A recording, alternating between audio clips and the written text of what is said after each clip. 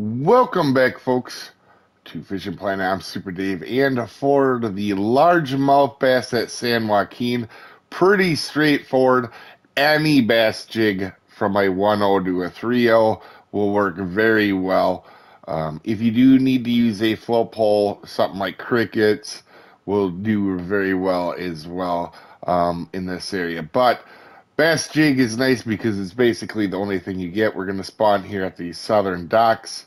And you will catch some smallmouth bass as well here, but you're just going to cast right here and keep it in the middle of the water. If you did want to try to cast with a float pole about 20 inches down or 50 centimeters with crickets, you could do, or grasshoppers, you could do it right here or right here as well.